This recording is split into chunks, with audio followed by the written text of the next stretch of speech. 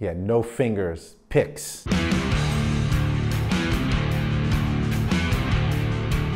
Hi, I'm Sergio Vega. I play bass in Deftones and Quicksand, and I'm sitting here today with Orange, and we're going to be talking about the Orange amplifier, the Terror Bass. So my general impression of the Orange brand is legendary. The first time that I saw Orange amps was with Sleep. Their sound is massive, and seeing the wall of amplifiers and cabs behind them made a big impression on me. For me, playing bass is a very aggressive, kind of sensual, and I play with a pick.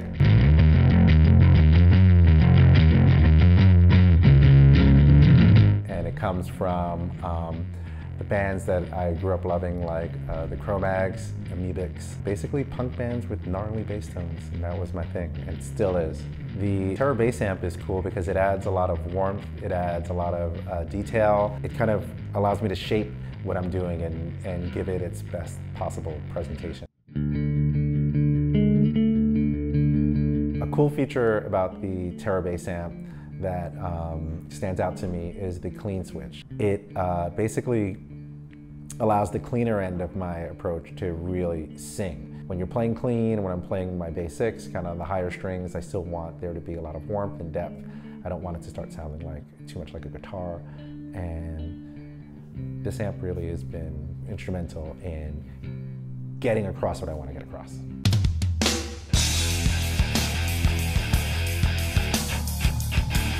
I play Orange amps with Quicksand and Deftones, Orange cabinets as well, and they just sound meaty. So one of the things that I'm definitely really into about Orange, besides the bass amps, are the cabinets. Something in the construction of it, something in the wood, something in the weight that really, really kind of stand out in a way that I heard immediately and I've been stuck on.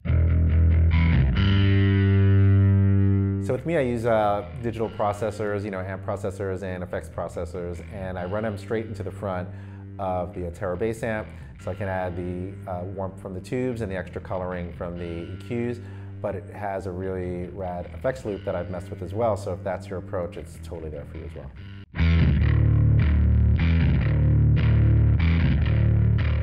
I originally started using the Terror Bass amp because it was helpful in taking the digital processors that I was using, adding extra girth and width, and helping articulate the distorted aspects of my tone, all of the effects that I like to use. Also is really there for me for the cleaner end of what I do.